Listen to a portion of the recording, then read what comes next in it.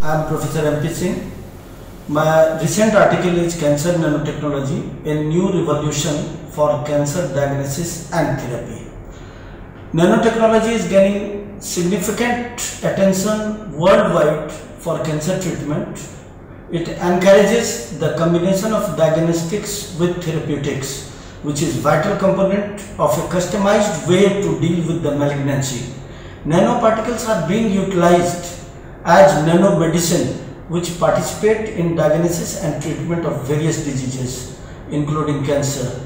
The unique characteristic of nanomedicine, that is their high surface to volume ratio, enables them to tie, absorb and convey a small biomolecule like DNA, RNA, drugs, proteins and other molecules to targeted site and thus enhance the efficacy of therapeutics agents. This article is to provide an insight of several aspects of nanotechnology in cancer therapeutics, such as various nanomaterials as drug vehicles, drug release strategies and role of nanotechnology in cancer therapy.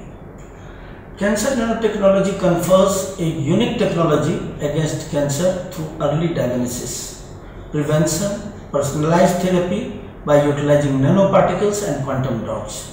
Nanobiotechnology plays an important role in the discovery of cancer biomarkers.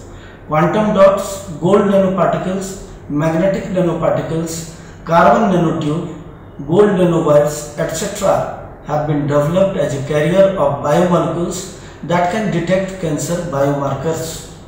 Nanoparticles assisted cancer detection and monitoring involves biomolecules like proteins, antibody fragments, DNA fragments and RNA fragments as the base of cancer biomarkers.